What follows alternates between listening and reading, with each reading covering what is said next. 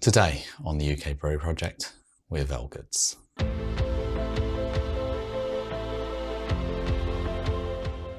The story of Elgoods dates back to 1786. In 1786, Dennis Herbert and John Couch bought an oil mill in Wisbech in Cambridgeshire, and at some stage over the next decade they converted that into a brew house. In 1795, the brewery and 4 tied pubs were bought by Thomas Fawcett, and the North Brink Brewery was established. The brewery exchanged hands many times over the next century until in 1877, John Elgood, who was a maltster at the time, and George Harrison purchased the brewery for £40,000. The number of pubs tied to the brewery at this stage numbered about 70. John Elgood took full control of the brewery in 1878, and the first brew of the newly named Elgoods was produced. The pubs to this day remain, not the pub, but the brewery to this day remains in the Elgood family, and it's currently in its 5th generation. I don't have a segue for this one. I'm sort of just thirsty, and I'm going to crack open one of their longer running beers. I wasn't able to confirm what is their longest running beer, or what was their first brew. But what I'm going to do is crack open Cambridgeshire, which is a 3.8%, I want to say bitter off the top of my head. Right, so that is chilled nicely and open, and I'm going to put it in my sort of branded, own branded glassware. I'm going to turn this so we can actually see the beer pour a bit better. Not nucleated, I've learnt my lesson. I'm trying to pour slowly so I don't get too much of a head, and now I'm having to pour a bit more aggressively to build the head on top on this. I can see the glass isn't fully clean, just to knock some bubbles out so it looks a bit better. Yeah, so there we go. It's a clear beer. You can see right the way through. That's a proper beer colour beer. Nose, oh, okay. Sweeter than I was expecting. I was just going to check. Cambridge Bitter, yep, is our best-selling cask beer and has won numerous awards. Please see the website for the full list. Okay, not too much on the nose off it.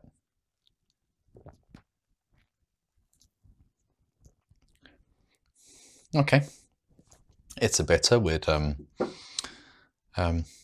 of, it's a mixture. It feels like there's a bit of fruit flavour to it.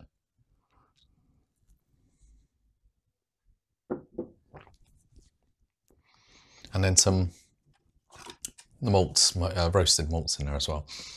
It's not bad. It chilled nicely. It's not too chilled, it's chilled nicely, and it's a lovely day today. And this is the first beer of the day, so that's going to go down a treat, and it's only 3.8, so I'm on for a session if I want to be.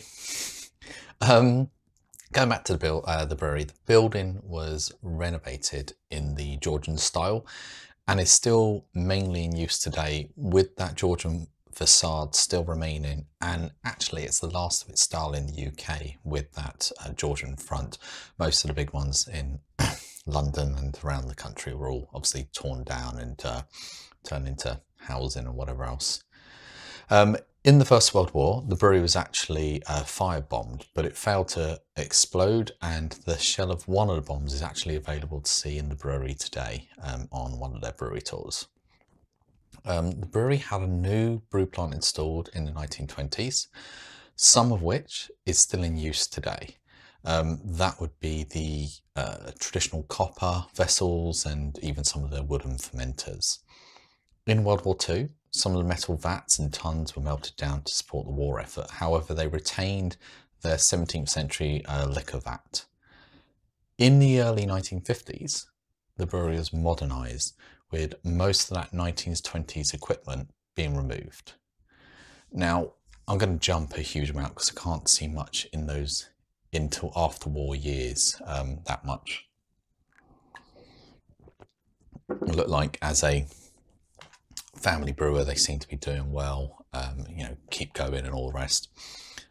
In 1983, the actual brewery was listed as a Grade 2 building in the UK, which means it's of a special interest, warranting every effort to preserve it, i.e. you can't just knock it down or turn it into something else, and any changes you want to make need to go through certain processes and procedures.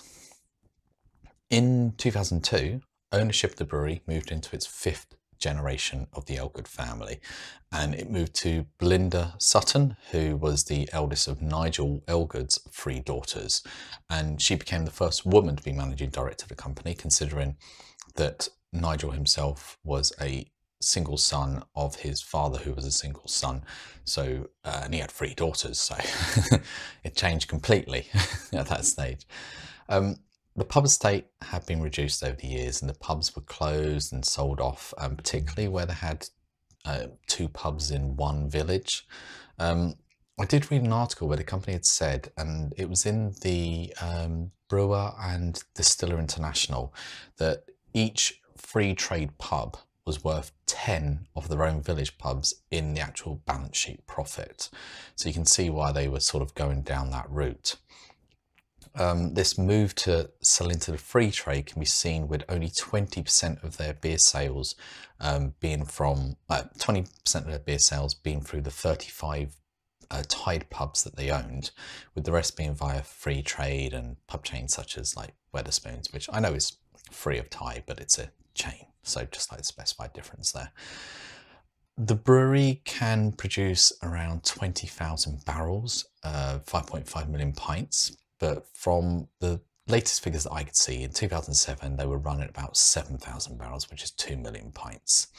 70% of this was traditional cask ales, 25% keg, and 5% bottled. And the bottling for them is on contract with Robinson's Brewery, who come and collect the beer in a tanker and bottle it for them. I'm gonna have another sip of this.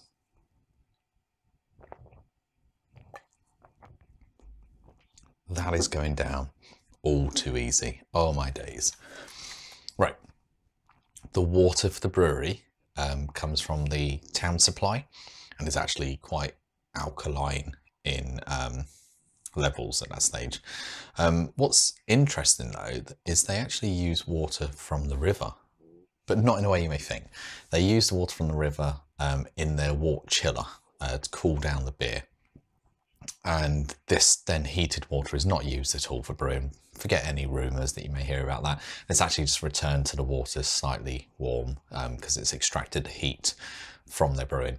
And that's quite environmental because they're not having to chill any water and run through, and the water that's coming through from the river is just fed back out again, untreated in a sense, which is good.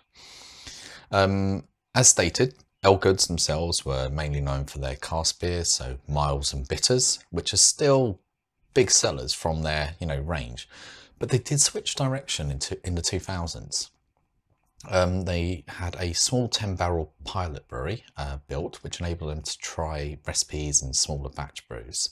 It has been used for short runs of both seasonal and lower selling regular brands.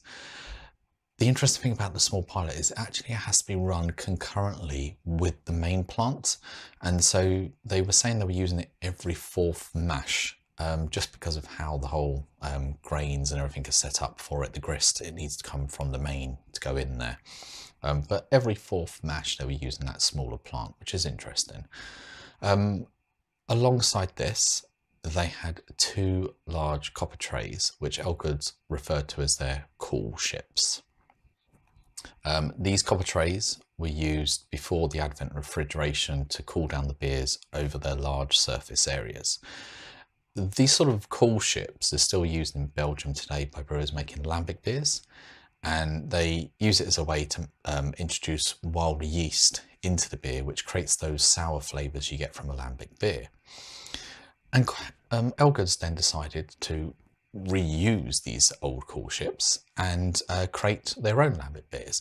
But theirs are called cool ships because the term lambic is a protected status for beers brewed in a particular region in southwest Belgium, which I'm not even going to try to bring myself to pronounce because I'm probably going to butcher it. So their lambic beers are cool ships, which I've got 2 here. And the Coolship beers were first brewed in April 2013 and actually brought about an increase in sales of their beers overseas to places like Italy, Spain, the US and Finland. What I'm going to do is I'm going to crack open one of these Coolships. I have the Coolship #1, but I'm actually more interested in the mango one. Nicely still says in the bottle, the company's still owned and run by the 5th generation of the family. Just looking to see if it gives anything else. Yes, it does. Right, I'm going to crack this open. Maybe read a bit of the label there because I haven't actually read this. This one is the 330ml, whereas the bigger 500ml over here. I've got a nucleated glass for this one. Oh my God, that is, like a puree, mango puree. Wow. This smells amazing already. I'm really, really, really hoping the flavours live up to this nose. Oh my days, this is smelling beautiful. Again, not the cleanest of glasses, I do apologise. This one was much cleaner. This one's got a lot sticking to it. I'm going to do the same again, which unsettles some of the bubbles there, just so I can get a better view for it. Right, nose. Oh, hang on, nose has changed slightly. That mango sort of puree smoothie smell was there, still there, but I'm not sure what that is. I was getting more of a, I can't think what that is. Yeah, I can't think what that is. I was going to say an alcohol smell, but it's not an alcohol smell that I'm getting off it. This is only 4.5%, 5%, isn't it? I'm looking around, desperately 5%, yeah. Yeah, it's got something else that's in there, like a toffee apple smell maybe. All right, enough of that, let's taste it.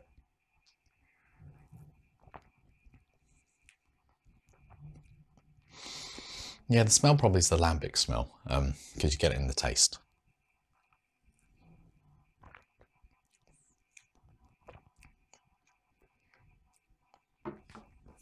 It's not a massive sour. The sourness is there. It comes on the, I can feel it on the tongue and the around the mouth there. It's nice. It's not a puckering massive sourness.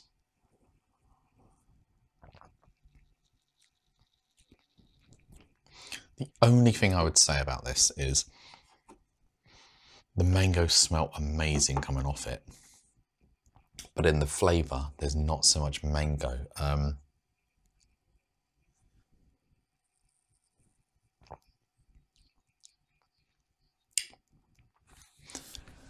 I'm getting like a sweet sort of nectar flavour, but not quite mango. But it smelled amazingly mango to begin with. But yeah, I would drink it, but it's if it had tasted exactly as it first smelt, oh boy, would that be one of my most favourite beers I would be buying again and again. But not quite. It's there, but it's not quite. Depends on the mango variety as well, doesn't it? Right, going back, so I think that sort of brings us up to date with Elgoods. Sadly for me, their online shop has been closed throughout these lockdowns, and I've had to pick my beers up through Beers of Europe, which is fine. I buy beer from them and they're a good source, but it'd be nice to have bought direct from the brewery, support them, and also you got the option for bigger choice. So you can see I've only got 7 here, but there are a lot more beers that they actually produce. So since I'm on about that, let's talk about their core beers. I'm going to take another sip of the mango.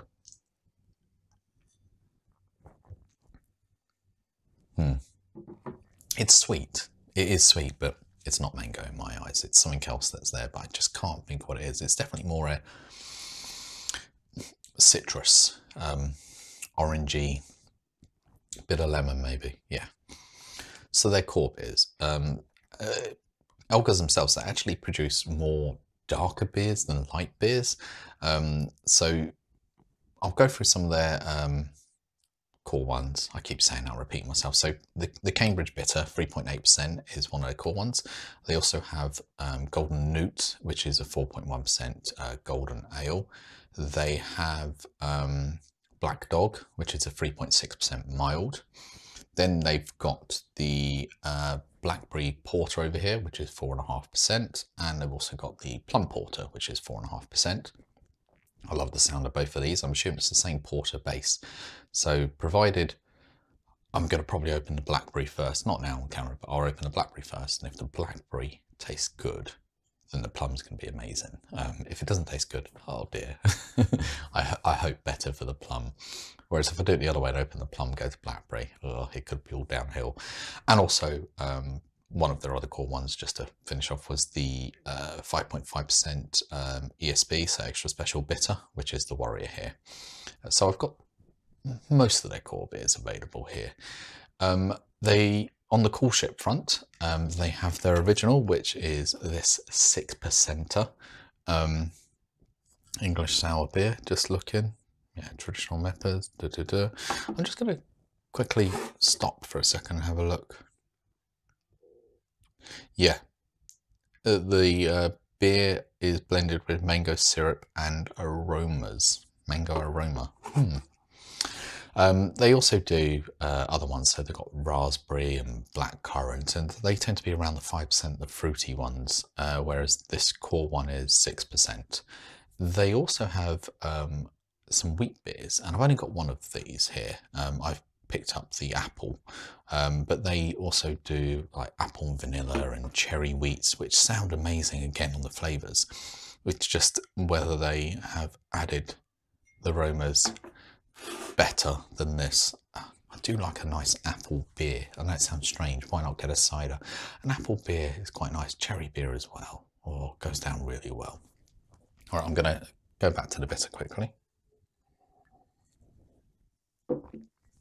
Right, after going from that to that, the sweetness on here has definitely brought out more of that bitterness, more malt flavour.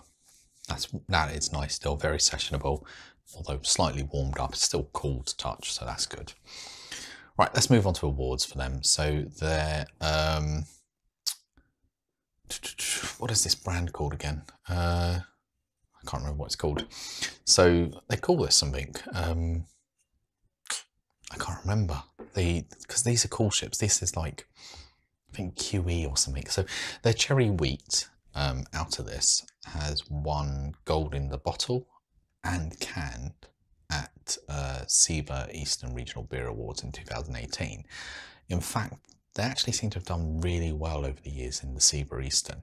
In 2019, they won at that regional gold for their plum porter in the specialty medium to dark in bottle cans, and they won silver for Warrior in the premium bitter in bottle cans. They won silver for Black Dog in the cask for dark beers, and the Cool Ship Fruit won gold for the sour bottle cans, and they won bronze overall for their Cool Ships in bottle can. And that's like the most recent sort of award ceremony, because most were cancelled in 2020.